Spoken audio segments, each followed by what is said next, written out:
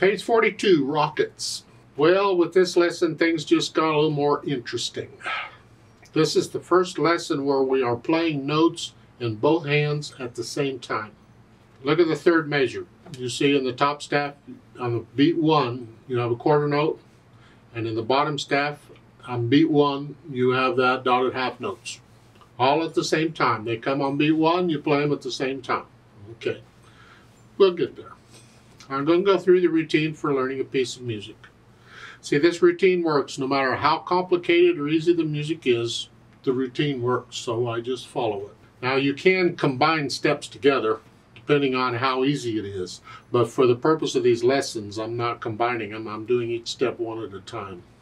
So first I look it over, I see it's 2 pages long, treble and bass clef, 3/4 time signatures, so we're only counting to 3 now, but quarter note still gets a count. And I see quarter notes, dotted half notes, and a quarter rests. We can do all that, I hope. Remember, the dotted half note is the same as 3 quarter notes. Just remember that. So if a quarter note gets a count, dotted half note gets 3 counts. It's the whole measure. Now, because both hands are playing at the same time, now I'm going to start taking it just one hand at a time first to make sure I understand what each hand is doing, and then I'll try to put the hands together, and then we'll see. That a lot of times it's almost like starting over, but we'll see. Starting with the right hand, it comes in on the second measure, thumb on C, you're here. So we're in C position here, and it's 1, 2, 3, 1, 2, 3, 1, 2, rest. And the second line is the same, except the last measure it's a dotted half note. Left hand, we 5 here, so you're here in C position, and it's 1, 2, 3, and then there's nothing in the second measure, and then the third measure you have the F and the G together, and then the E and the G together. 2, rest, and then the second line's the same. So now I try putting them together, and what do I get? Well, we're in C position, and the first 2 measures is no big deal, you just got this. Now this, we're putting this, the here and here together. These notes. See, you can hesitate all you need to. When you first put the hands together, it doesn't matter. I just want to know which fingers in each hand are working together. And here it's this one, and then in the next measure it's this one. So I got this and this. The second line's the same. Then once I have that, then I go back through the hard parts and work out the hesitations, and then I go through it all and work out the hesitations, so it's a steady beat throughout, no hesitations anywhere. Then I think about the articulation, which they don't give us any. I'm going to recommend you connect all these 8th notes together. You can't connect these, but you can connect the right hand. Oh, this is a challenge. Let's see. At the beginning, it's not just connect all this together. But then when I go to the third measure, I'm going to play this. I'm going to connect that. I'm going to connect that. And then the next measure, I'm going to connect that. I can't connect that. I got to lift up. But I'm not lifting up here. So you're lifting up in one hand, but not the other. This is something we have to get in piano. It's really important. And eventually you'll develop more and more independence, so the hands can do different things at once. This is one of those things.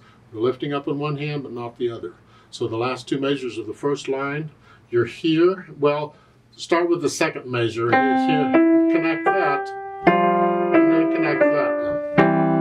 So I'm connecting that. It's kind of important. So I'm asking you to start that. Don't lift up in one hand just because you had to lift up in the other. No, please don't do that.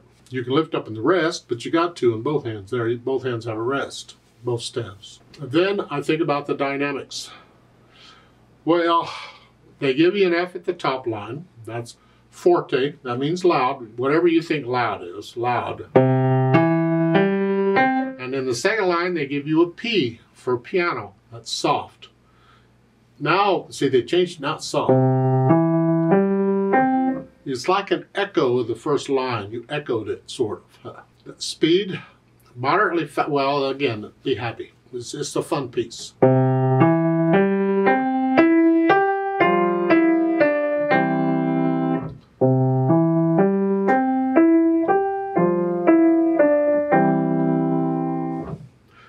is a note at the bottom of the page to try playing it sometime, not all the time, but sometimes playing it where you do the second line an octave higher. So what you're going to do is in the first line, at the end of the first line, you have one beat rest. You're lifting up.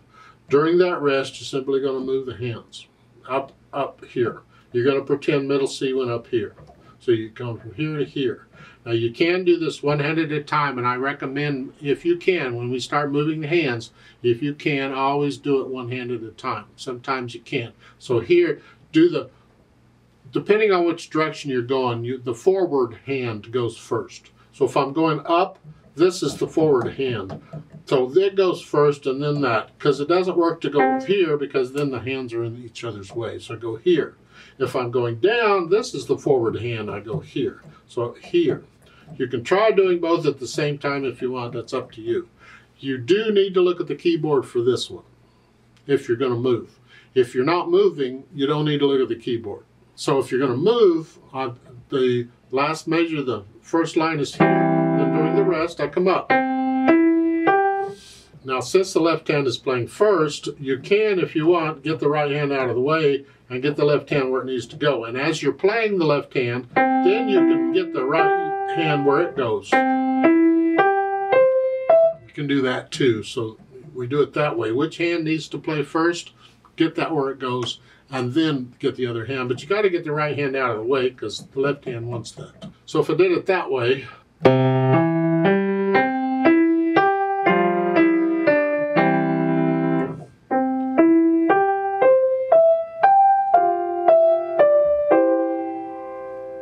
it would be like that. The beat has to be a steady beat.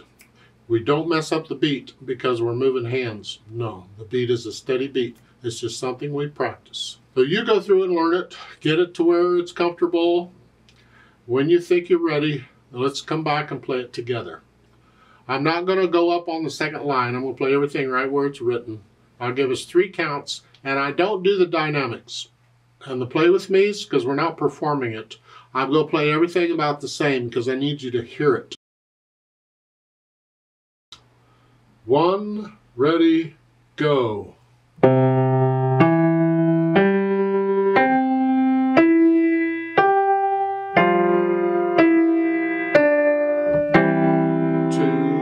Rest.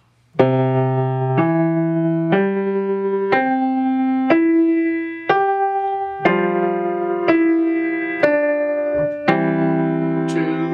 3,